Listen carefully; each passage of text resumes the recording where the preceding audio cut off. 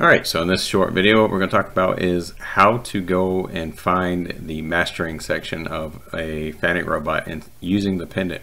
Now you're going to go to menu, you're going to go to next, and then you're going to go to systems. Now if you should see right here master cal. However, if you don't see that, then you want to go to menu, you want to go to next, you want to go to system, and then you want to go to variables. Now in the variables you want to go down to where it says master underscore ENB, so enabled. So generally speaking, if this is a 0, which I'll show you real quick, okay, so if this is a 0, this is what you're going to see. You're going to go to next, then you're going to go to system, and you will not see the mastering feature in there.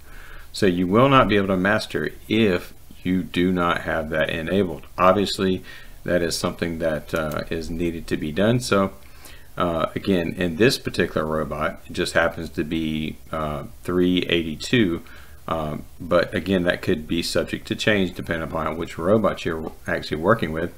Just make sure it says master enable, and then right here you enter in the value. You can enter the value right here, enter that in, and then you go right back to the mastering feature, which is again the next, and then under system, and then you go to master cal, and that's where you'll be able to do fixture master, which is something generally done by Fanuc.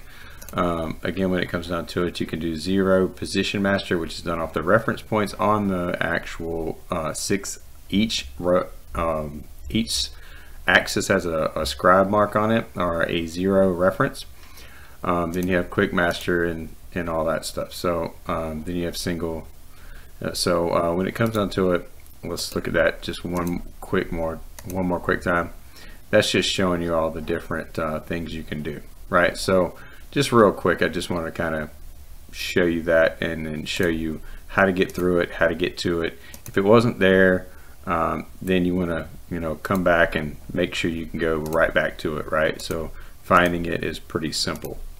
And again, calibrate and all that stuff is there too as well. So just keep in mind, if you can't see it, make sure you go to the menu, and then you go to next, system, and then go to variables, and then find the master enable. So hopefully that helps you, and we'll see you guys on the next one.